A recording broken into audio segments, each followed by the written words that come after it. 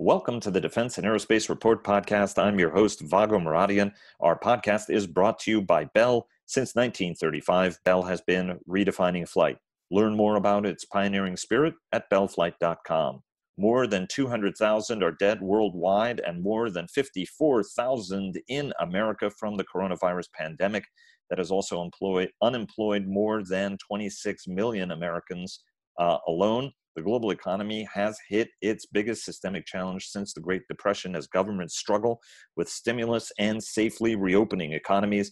Lockheed Martin posted blockbuster first quarter earnings, oil prices at a roller coaster week, and Boeing pulled the plug on its deal to acquire an 80% stake in Embraer's commercial jetliner business, a deal that was in negotiation for 2 years. Joining us to discuss what has been another stunning week is Dr. Rocket Ron Epstein of Bank of America Merrill Lynch, Sash Tusa of the independent equity research firm Agency Partners in London, and Richard Abulafia of the Teal Group Consultancy. Gentlemen, welcome back. Great to be here, Vago. Thanks. It's always a pleasure to be here, Vago. Always the highlight of my weekend, Vago. Same here. Before we get started, a quick shout out to our sponsors. Our global coverage is sponsored by Leonardo DRS. Northrop Grumman sponsors our weekly cyber report and our cyber coverage overall. Fincantieri Marinette Marine sponsors our naval coverage. Elbit Systems of America is sponsoring our trade shows.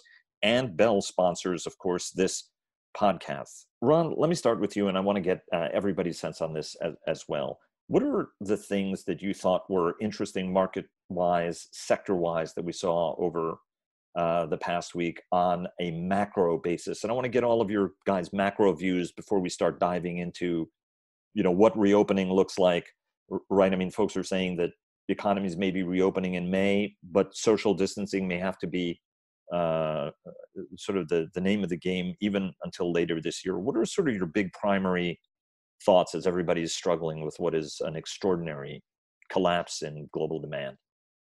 Yeah, I mean, I think a couple observations. One is if you look at the S&P 500 year to date, it's only down about 12.5%, not even a little less than that, which is pretty remarkable given what's happened. Off its highs, it's clearly more than that. But since the beginning of the year, you're only down, about 12.5%. So you got that. Markets have come back pretty quickly. So they're discounting in probably a more favorable recovery. I think that's probably a fair observation. Two, I think probably the most fascinating thing that happened this week was what happened in energy markets. Seeing the May 20th WTI contract close at minus $37 and change was, a history-making, unprecedented. But it's just remarkable that that we've gotten to a situation where there's such a glut of oil that you're paying people to take it off your hands. And Brent crude, which is what jet fuel is based on, closed at low levels too. So if you look at where the next contract, that would be the May 20th contract for WTI, that's at $16 and change, and the Brent crude contract is at $21 and change. So we're at very, very, very low levels for oil, and that has reverberation effects throughout the global economy, and in particular in aerospace. When airlines start flying again, if oil prices remain depressed, that will help some, right? Because it's obviously it's a huge operating expense for the airlines. But I think what the oil prices are telling you, and when I look at oil prices, they can be a harbinger of what's to come. And what oil is telling you is that the economic recovery will probably be pretty slow. Sash, what are some of your key takeaways? I wouldn't disagree with anything that Ron has said there. I think from a European perspective, some of the big European hardware sheds in particular in the UK are starting to reopen. The political pressure in the UK, and I think in a lot of other European countries, for the shutdowns to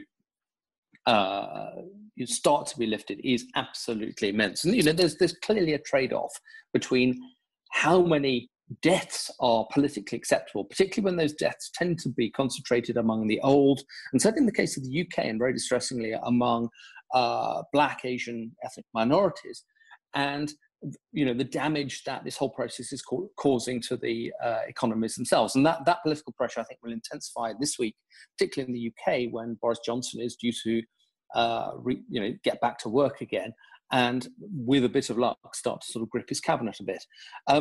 But I think, the oil price is telling us very, very clearly that even if the lockdowns are lifted over the next 2, 3, 4, 5, however many weeks, notionally, social distancing isn't going to go away.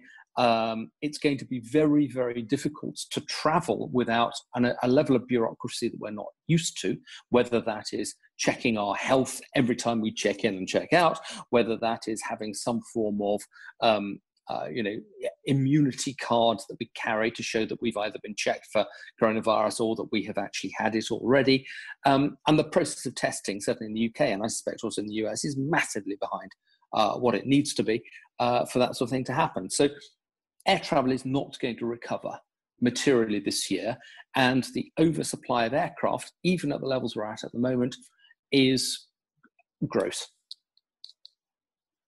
Gross as in not disgusting, but gross as in, holy crap, we've got way the hell more airplanes. There is just far, far, far too much supply of aircraft of any sort for what airlines, which are on their backs, assuming that they're actually still sort of clinically alive, what they need.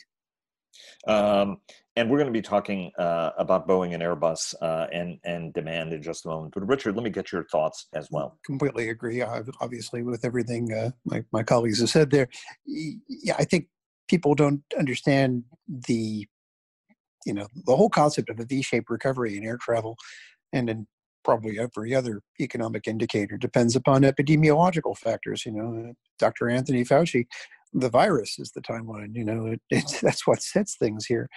And our current thinking is 2023 for a return to peak, but I've heard opinions from people I deeply respect that say it could be 24 or 25.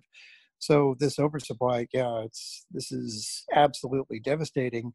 Particularly since it's hard to imagine how you could start gearing the system down all that fast. You're going to have a lot more jets delivered before you hit bottom in terms of production rates. So this industry is in for a multi-year downward ride. And when I look at what markets do, I don't understand it from half of what Ron understands about them, but it all seems a little bit removed from reality to me, because things seem pretty bad when you consider the implications of a virus that can't be stopped for at least the next 18 months or so. Let me ask about the new normal, right? We talked a little bit about this, and Richard made a great point that, all of us are in a competitive marketplace.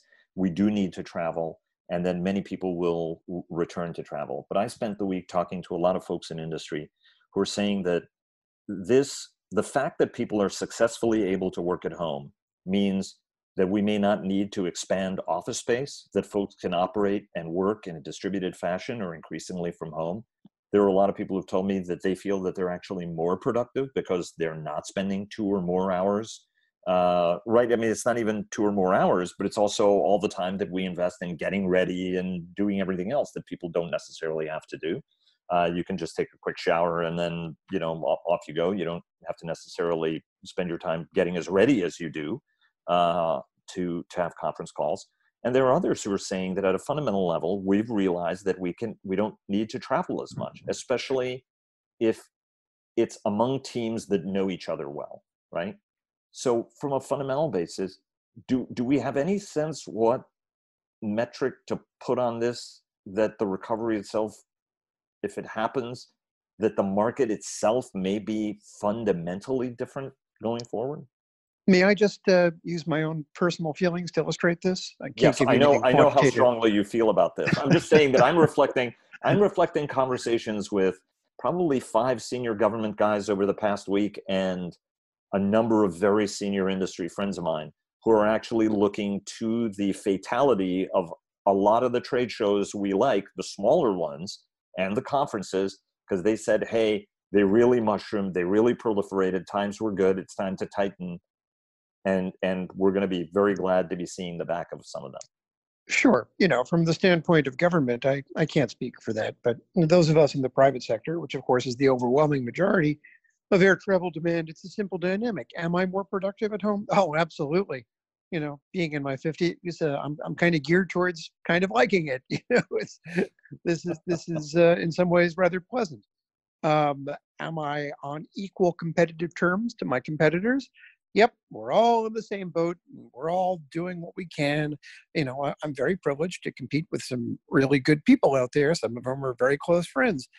And you know what? When travel opens up again and I don't resume travel and they do, they win, period. I got to be mindful of that, and so do they. So it's one thing to talk about being productive and efficient in a world where nobody can compete on the basis of travel. And that's the whole point of it, right? But it's quite another story when you can compete on the basis of travel. Well, but again, for some of these people, right, they're saying that there are people who do have to travel and get a lot out of it and are key to our competitiveness. But there are in our organizations quite a lot of people who actually travel, but really may not be getting as much out of it at the end of the day.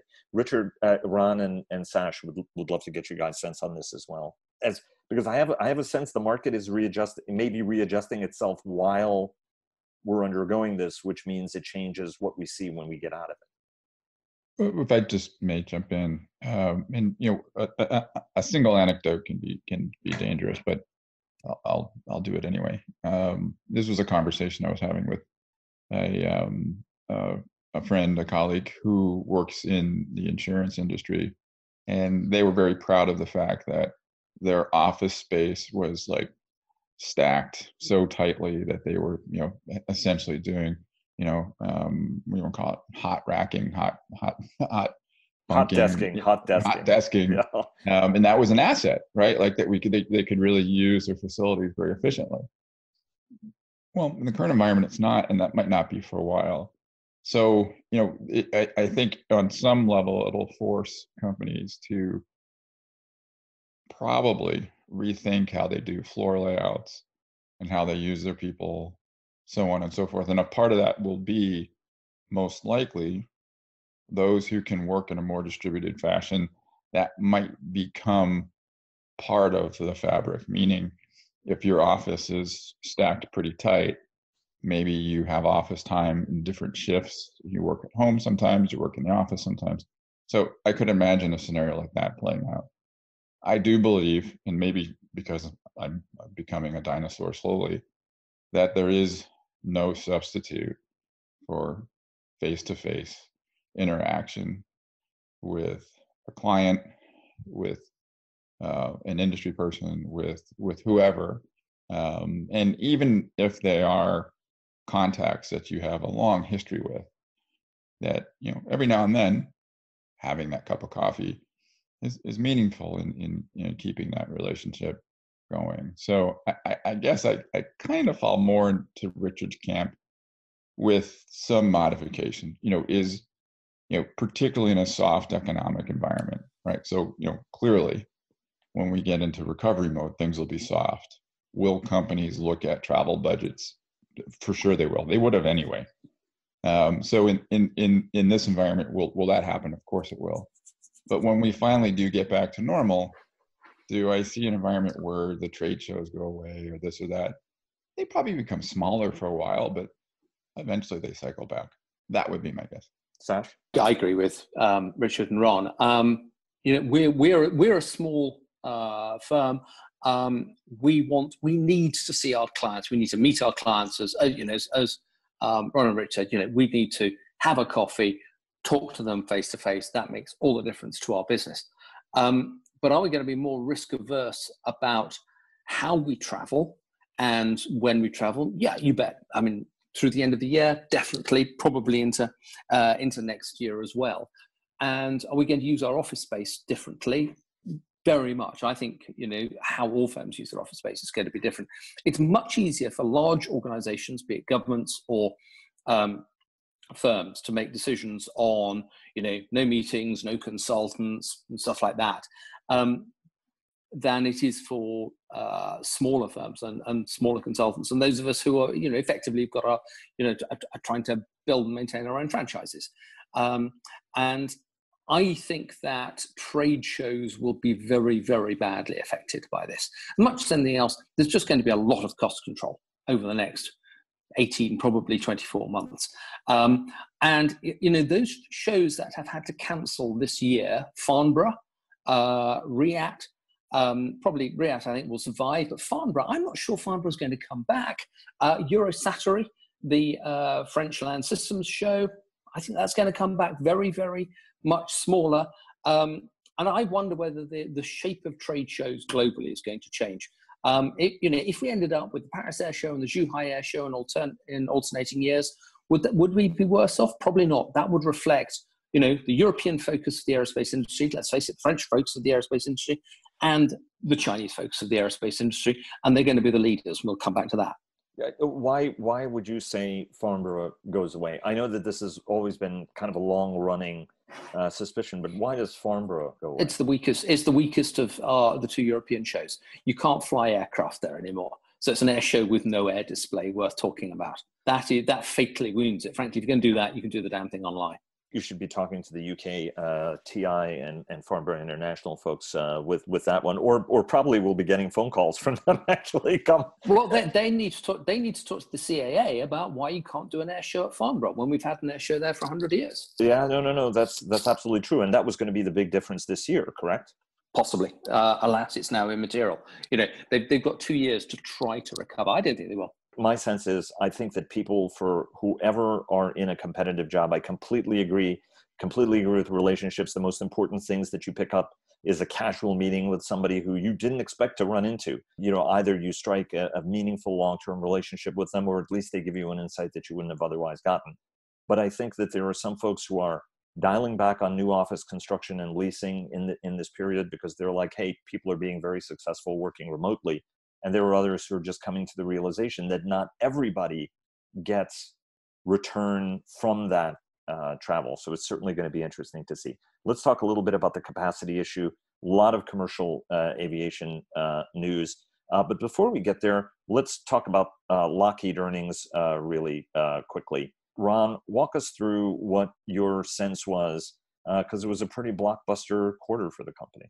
I think we have to mention it was Marilyn's last quarter as CEO. So there was a lot of discussion around that among analysts. And the quarter itself, they reported a strong GAAP number, earnings per share number that was above consensus estimates. Their cash flow looked very strong. They adjusted their revenue outlook for the year modestly for concerns around the coronavirus impact on things like work disruptions and so on and so forth.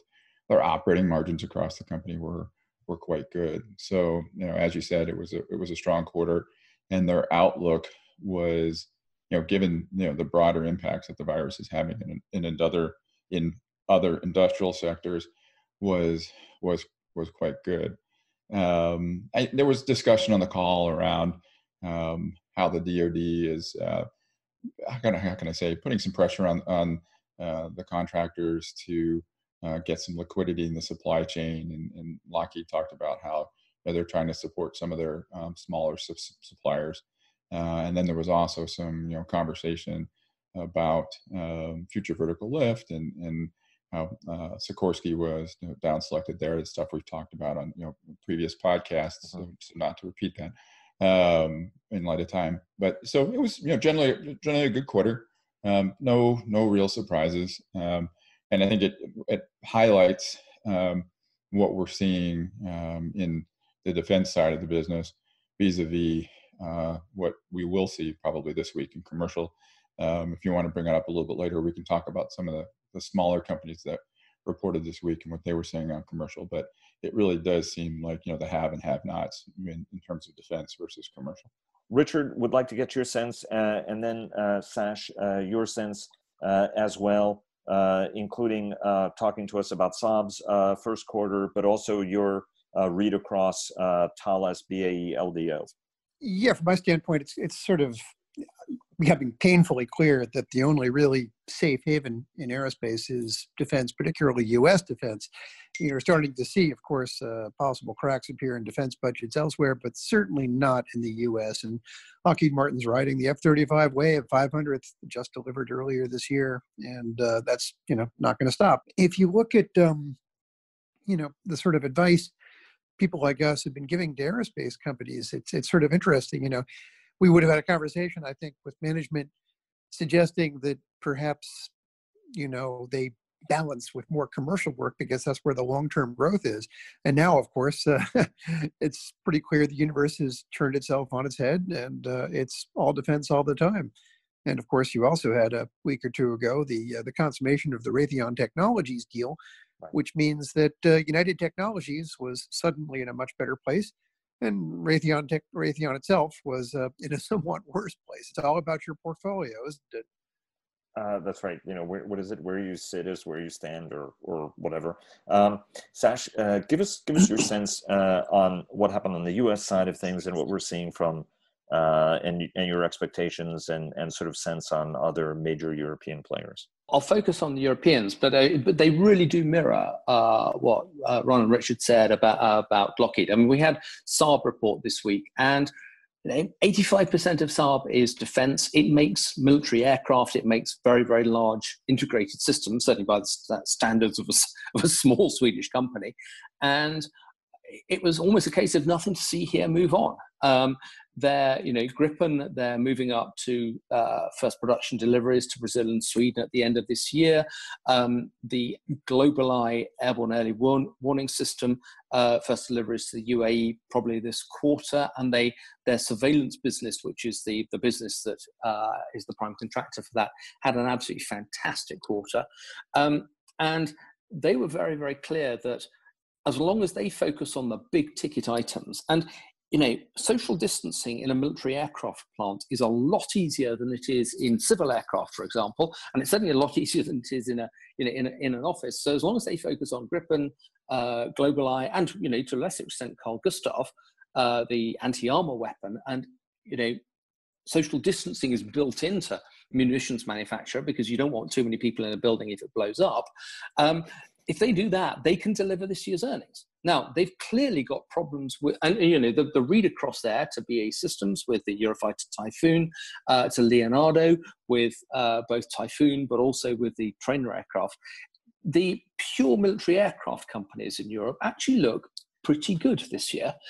It's the civil side of it, which for Saab is about 15%, that is clearly being dragged down. And what was really interesting from Saab was the degree to which, when pushed, they admitted they're getting nothing out of the primes whatsoever. They are being told nothing. So they just have to wait for the press release like the rest of us. It's not that they have sort of a privileged look in. They can make their own decisions, but I think they're very, very concerned about how the civil side of the industry is developing. And now a word from our sponsor. The Defense and Aerospace Report is brought to you by the Bell V-280 Valor, bringing the mission technology of the future to the battlefield of today. Visit bellflight.com for more. Let's go and talk about commercial aerospace. Obviously, the 737 faces delays. There have been MAX cancellations. There's a 777 made news as well. And of course, Boeing called off the Embraer deal. Embraer very, very upset about that and making it very clear. Generally, you don't see one partner call the other one a liar, and that's basically what we saw. And then there was a question on Airbus orders as well. Ron, why don't you start us off on your sense on going on and means, especially as Boeing prepares to report this coming week? Yeah, so as we think about Boeing's earnings this week, there's a couple open questions. One, how much cash will they have? They had about $10 billion of cash at the end of the year. What will they have now? So, what's their burn rate? That's probably on everybody's mind, and that speaks to liquidity. So people will be looking at that. Two, they haven't said much about production rates at all. There was some speculation in the press that 787 rates could get cut in half, which would make sense, but that hasn't come directly from Boeing, at least not yet. This week, Hexcel reported, Moog reported, among other companies, but those two in particular we were watching. And in the discussion they had with investors, they were saying how they have gotten no guidance from Boeing. Like they're flying blind in terms of production rate estimates, where Airbus has at least taken a first crack at it. And probably we would all agree on this call that was a first look at it. There's probably more cuts coming, right? Not to put words in anybody's mouth, but we haven't gotten anything out of Boeing, right? So the supply chain right now seems to be flying blind. So there's going to be an eye on that. And I think that's probably the most important piece is liquidity and where production rates are going. The deal between Boeing and Embraer, it falling apart, ultimately isn't really all that surprising, given the most likely stressed financial situation on Boeing's balance sheet. They sadly were not in a position probably to do the deal, and that's why they're not. Further, if they were to get some sort of U.S. government money, doing any deal, let alone a foreign deal, probably wouldn't look very good or be impossible. So as a precursor to that, they probably couldn't do it anyway. And then there's maybe some strategic things around, are they even going to do a new airplane? What would the JV do for them now? So on and so forth. Why it didn't happen. So, that's, I think, another big thing we saw this week. And then maybe the third point, and then I'll pass it on, is it did come out late in the week that 737, it looks like the certification for it is yet delayed another 2 months, something like that. So we're talking August, September timeframe now, which I guess there's no rush at this point. 737 MAX almost seems like an afterthought from a different century, but it does seem like it was delayed 2 months. Richard, why don't we go to you and then get Sash's take on the market? Bit of an interesting juxtaposition between Airbus and Boeing. Airbus has been really upfront about its production rate reductions and with likely further ones to come, whereas Boeing hasn't said a thing. Probably this week they'll come out and say it. But what is interesting is that Airbus has announced very few outright cancellations. They've alluded to deferrals, but Boeing has lost, I think, so far this year, like about 300 orders and heading north of there. And part of it is vulnerability of the MAX, but on the other hand, it's not like they're defecting to Airbus. So maybe, to put a positive spin on it, maybe they're simply being more upfront about backlog changes, because Airbus does have a tendency to keep it, permafrost on its backlog. There are many anecdotal examples. But it's also possible that the legendary ANA A340s that persisted despite the fact that they were, zombie turkeys, for like 15 years. But you can't ship that apparently through the postal service. Zombie turkeys can't be shipped. Yes, you can. I know because I've tried. And really? It works. Interesting. Yeah. But the whole concept of that. Well, part of it might just be transparency in order books, and part of it might be that the MAX's competitiveness is somewhat eroding. What's a little concerning is when China's CDB canceled a bunch of MAXs this week, they also converted their MAX 9s and 10s into MAX 8s, the remaining ones. And that's concerning because Boeing continues to lose more and more ground in that middle market segment, the 200-seat segment, to the A321neo. So I think there's no way they can or should be able to have their announcement this week without dealing with this other elephant in the corner, just the complete growing Airbus dominance in this crucial market segment. Sash, your take? First of all, we just don't believe there is such a thing in civil aerospace as a firm order. I think the concept of a firm order and an order backlog is absolute bull. A firm order is just an option. It's the right for that airline to take delivery of the aircraft at a certain date, but it certainly isn't the obligation. They can always move. And Richard's right. Boeing is cancelling stuff. Airbus is just deferring stuff. They desperately want to keep the customer. They want to keep the customer relationship. And if that means that they defer the order 5, 6, 7 years out, they'll do so. And that's a way of doing business. But our calculations show that well over a third and probably nearly 40% of the A320neo family backlog is now for delivery well past 2025, i.e., it's becoming irrelevant. But Airbus will, I think, cancel as a last option only. I raise Richard's ANA A340s, and I give him the Iraqi Airways A310s, which stayed on the Airbus order book for decades. Actually, these were ordered before the invasion of Kuwait, and they stayed on the Airbus order book until the A310 finally went out, ceased existence. So, that shows the degree to which the so-called backlog is a meaningless spreadsheet, albeit one that it's still tremendous fun to look at. My worry, I think our big takeaway about the collapse of the Embraer deal, and it comes back to the point that Richard made about the MAX becoming very, very quickly, both irrelevant and uncompetitive, and I worry about the latter the most, is that the Embraer deal was supposed to be the secret sauce that would get Boeing the next generation narrowbody. The Brazilians would invest in it. The Brazilians would do the engineering work on it because they've got lots of super bright young engineers who are pretty match fit because they've done a lot of new aircraft recently. And that deal has not only collapsed, it's exploded in acrimony. So where's Boeing going to get the money from? Where's Boeing going to get the engineering resource from? Next generation narrowbody is dead. And I think I've never thought it more clearly that Boeing has lost and Airbus has won. That doesn't make me want to invest in civil aerospace because I think this cycle is going to be utterly brutal. But I think coming out of it, Boeing's position is unarguably a weak second. It just looks like McDonnell Douglas did pretty much at the time that they converted the DC-10 into the MD-11. And that's a tragedy for the US, frankly. Does this precipitate, Sash, the horror scenario that you have predicted, and Richard, you've discussed this well, where that dynamic is no longer even 60-40, but is maybe 35-65 or even 30-70, in which case, you don't want to say it's all over, but I don't know if anybody has ever come back from that kind of a deficit.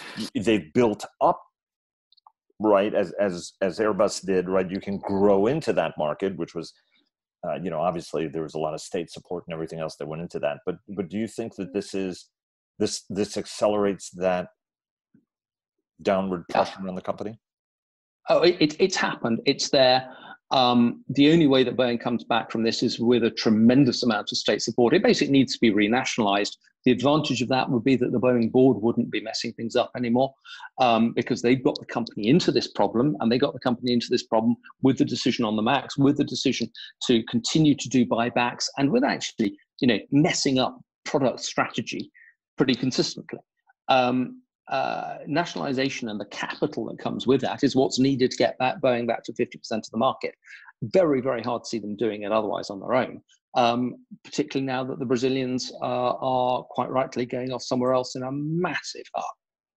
Ron and Richard, do you guys want to make comment on Sash's thesis? Well, I think, you can't write off Boeing completely, largely because it's too big to fail, right? It's the largest exporter from the U.S. And, when we talk about national champions, Boeing's one of them.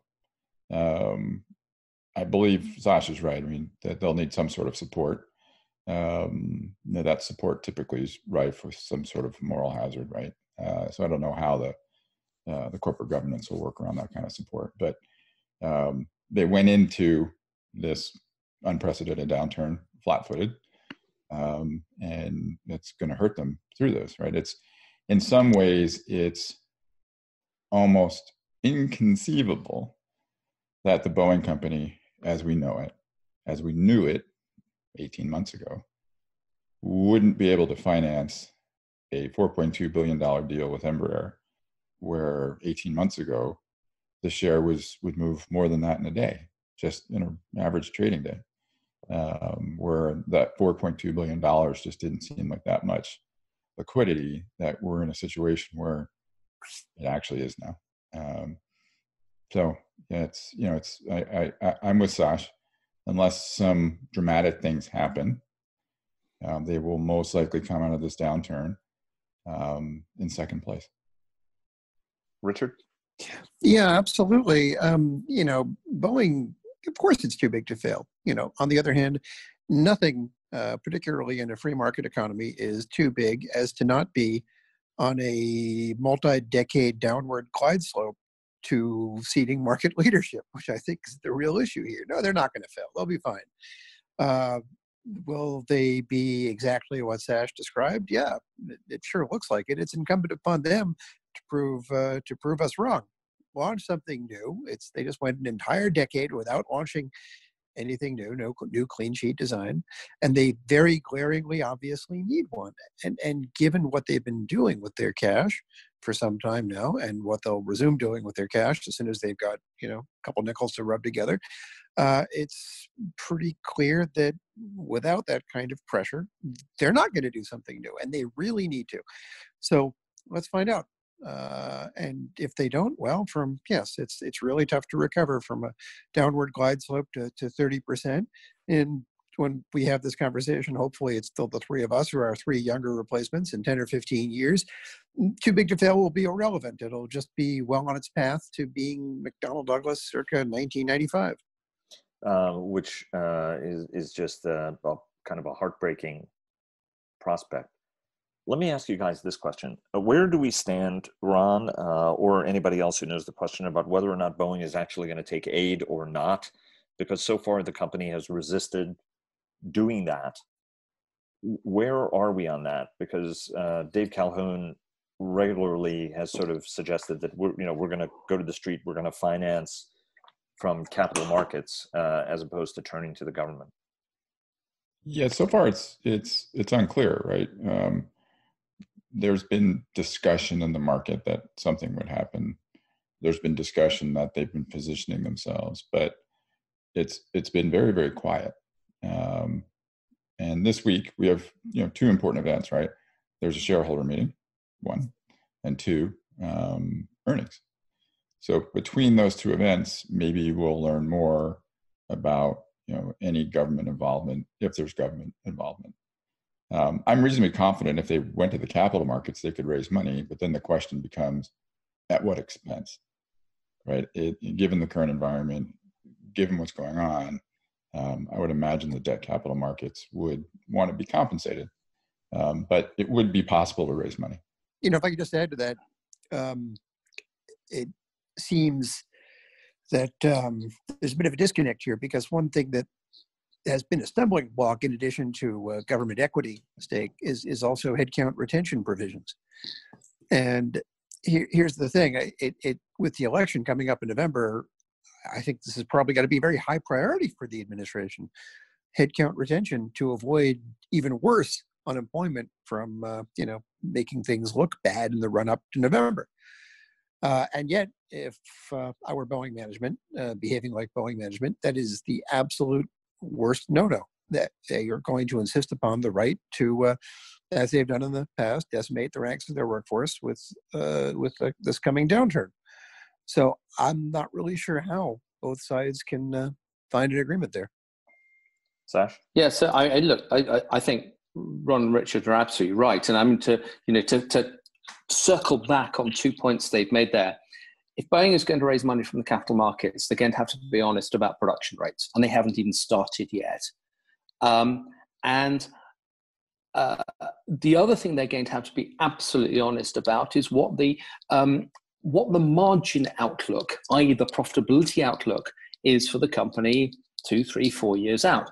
And this idea that you can support a civil, or have a civil aerospace business that is a weak number two and having to claw its way back through product development and through, frankly, discounting the aircraft you've got just to keep production up over the coming years and so forth. That is the sort of thing that generally gives us a company making somewhere in mid-single digit margins, not margins in the teens. And Airbus shareholders had to accept that for a couple of decades. Boeing shareholders haven't had that problem in living memory. But if Boeing is going to recover from this. Its margins are going to be a fraction of what they were before. And they've got to start being open about that in terms of, if not guidance, certainly in terms of the messaging they send to the market. I think it's really hard to raise money from the capital markets when capital market expectations are fundamentally wrong about Boeing's volumes and Boeing's profitability. Any other parting thoughts before we disband? I guess I'll just follow on to the Embraer discussion. It's really interesting.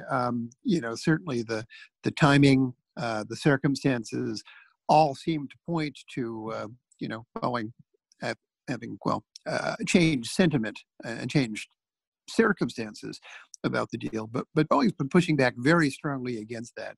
So given that the contract calls for arbitration in the aftermath of the broken deal, it's going to be really interesting to see what comes out.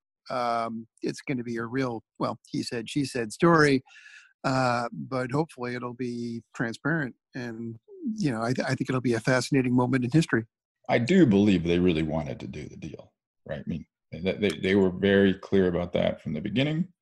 They were very clear about that through the entire 737 crisis, that not doing the deal would be kind of a last resort, that they would cut their dividend, they would, cut the buyback, and it would just be a last resort. And that's really how it played out, right? I mean, it was the last thing that they've done. I mean, there might be other things, but relative to other capital deployment avenues, it was a lever. I do believe they wanted to do it, and they got into a situation where they just couldn't do it. And given the current environment and some of the other stuff we talked about, maybe it doesn't even make sense to do it at the moment. I did think, however, maybe they would want to delay it, maybe say, we'll do it next year, whatever, when things get a little better, we'll maybe think about it. But I think it does point to potentially how dire things are, that it came to this for them. So we'll see. We'll see this week for sure. But I do believe it was. It's unfortunate that the marriage of these two companies, could have been maybe a beautiful thing. You never know. Some marriages end in divorce, but could have been a nice thing. We'll never know. And the other point I would make, you have a bride who is ready to get married. The company's two companies now. There's duplicates of back office. Right. Who's to say that you won't have another suitor come in? And I'm not saying that's going to happen, but they're in a position where they could do a deal pretty quickly. And just a thought experiment, a concept, an idea. Imagine if Comac came in. That'd be a black eye, clearly, because they'd be getting their hands on a very capable airplane company. So I don't know. I mean, just let's watch where this goes. But it's unfortunate it played out this way. Very unfortunate, especially given how important, right? And we ended up with this because of a trade action that Boeing was backing and pressing the Trump administration to doing vis-a-vis Canada, driving Bombardier into the arms of Airbus, and as a consequence, ending up with doing a deal. The company's own actions precipitated some of these outcomes, and that's, I think, what's the most baffling and frustrating. Guys, thanks very much for joining us. Really, really appreciate it. And we'll have you back on next week. Thanks, Vago. Thanks, Vago. Great to be here, Vago. And thanks for joining us this week. Please follow our daily interviews with top government, military, industry, and thought leaders at Defense and Aerospace Report, and subscribe to our weekly newsletter. Follow us on Twitter at DefAero Report. That's at DEFAERO Report. Like us on Facebook at Defense and Aerospace Report. And check us out on LinkedIn. Look for our weekly cyber report sponsored by Northrop Grumman. For more than 80 years, Bell has pushed past the boundaries of what's possible to drive aviation forward, going above and beyond flight, bellflight.com. Thanks again to Bell for their generous sponsorship, and we'll see you again tomorrow.